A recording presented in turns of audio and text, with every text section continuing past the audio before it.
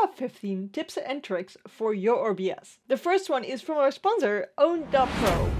With Own.pro, you can get a lot of different overlay packs with just one click. It's just like magic.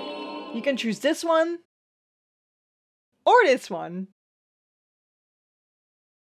And you can switch them around as much as you would like. They also offer epidemic sound music, which is the music I use for my streams. You know what the coolest thing about this is, guys? With code Trui, you will get 50% off. Link is down below in the description. So let's say you want to add your camera. For example, this. And now we want to make our camera smaller in OBS. We hold Control and then we can drag them into proportions. So now it doesn't change proportions. You can also use the arrow keys to move it around if you just want it slightly to be moved. And if we want to cut these pieces off, like here on the right and on the left, what we can do is hold Alt and then drag in.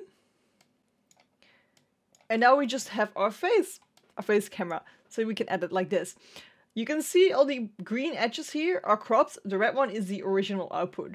So if you hold Alt and drag out, you see this becomes red now. This is how you can crop the camera. If you wanted to fill your screen, right click, transform, fit to screen. And if you want to reset it, transform, reset transform, and now it resets to the original output. You can also use the Stream Deck to switch scenes in OBS. I do have a video about how to switch scenes with your Stream Deck in OBS right here, so definitely check that out. And recently Elgato also did an update with some new functions for OBS. I'll leave a link to that video underneath in the description. So as you see in my OBS, you can see there's the chat here, and if I connect this back to Twitch, you will see that there is an activity feed here too, with people who followed and the chat right here. If you want to get this, you can go to obs.live. That's the website where you can download the plugin for your OBS, where you have the activity and your stream chat in. Then number 5 is using pronouns in your Twitch chat in OBS. So why is this helpful? Because then you know which pronouns your viewers want to use. Because I want to keep this video short, I explain it all in this video, so definitely check that out. So let's say you have your capture card right here, and you have like overlays on it or something like that. What we can do is we can output a scene to a different monitor by right clicking on it and then full screen project your source and then clicking on one of your screens. So now this is just my main screen and you see it full screen. But we can also do it on the second screen. Now it's on a screen there, which you guys don't see, but it's there. This way, if you have a capture card with no delay, for example the HD60S Plus from Elgato, then you can put that one on your second screen and you're still using the PC. However, you can still see your Switch or your PlayStation or your Xbox on it. And this is a pro because normally in OBS you would also see your overlay and stuff like that, and you won't see that yourself then. Same you can do with a screen behind you. If you have a screen behind you, a monitor, and you have that connected with an HDMI cable, what you can do is just full projector one of these sources on it. So full projector and you click on the screen that is on. Or you can even do that with a scene and you can full projector that scene on a certain monitor. So you can choose whichever monitor you're going to use in the back. This way you can, for example, have alerts or your chat be displayed behind you. A smart way to go about things is making groups in OBS. If you make a group, you can instantly add all your audio sources to a scene. Or you can add your camera border with your camera and maybe your alerts in one go. I have a whole video explaining how you can make them, how you can color code them, and what nested scenes are, and the difference between groups and nested scenes right here. I definitely recommend watching that because it makes it so much easier to work in OBS and to keep track of all your sources. Did you know you can actually hide audio sources? For example here, this one comes with the camera, but we're not going to use the audio from the camera. So what we can do is mute this and then right click on here and we can hide it.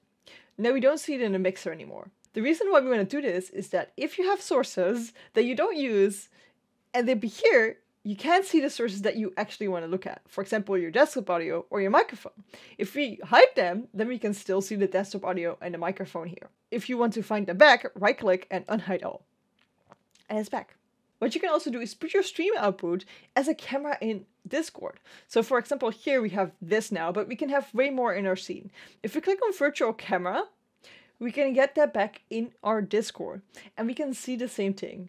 Be careful though, you see yourself mirrored, but other people don't actually see yourself mirrored because that's just a thing Discord does for yourself. So it's not weird if you want to aim a certain way, you're gonna aim the right way.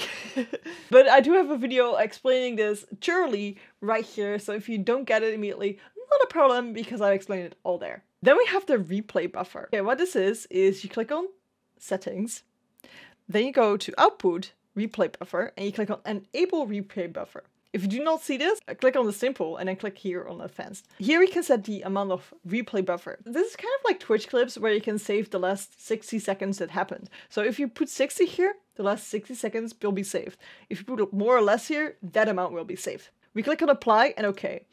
Then you see this button here. If you don't see it yet, just restart OBS. We click on this. Then the 60 seconds start running. This means that if you press a hotkey or a button on the Stream Deck that says save replay buffer, we can actually save those 60 seconds and they will be saved in the same folder as you save your recordings. You can find them by going to settings, output, recording, and then it says here video raw for me. For you, it will probably say something else because that's where you save them. Then another cool thing that you can do is change your webcam shape.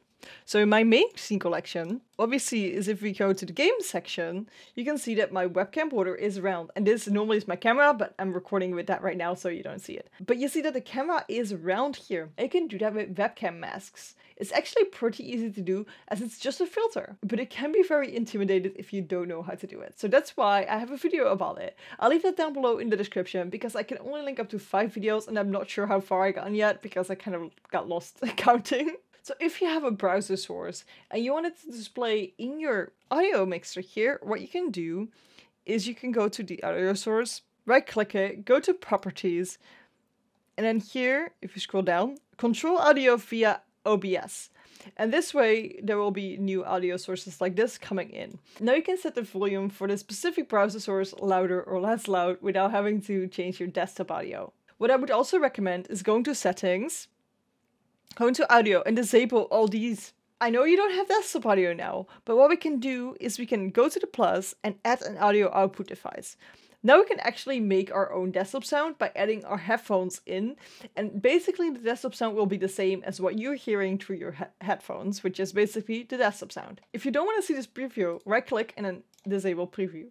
Well, it just says enable preview, but you click it again, then it disables it. And now you don't see the streamception. So if you're recording OBS, then you don't see that the recording of the recording. Another pro of this will be that if you have a slow PC, this costs a little bit less effort for your PC because it doesn't have to show you real time what is happening in your stream. Downside is that you don't know what's happening real time on your stream. Yeah. And enable it by clicking on it again. Then we also have multi-view. So what we can do is we go to view here. It says multi-view full screen and multi-view windowed. If we click on multi-view windowed, we get this.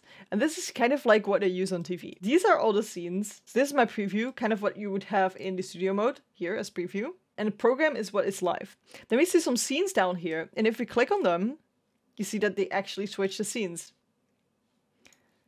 You can also see the name of the scenes underneath it. Away, full cream, no chroma.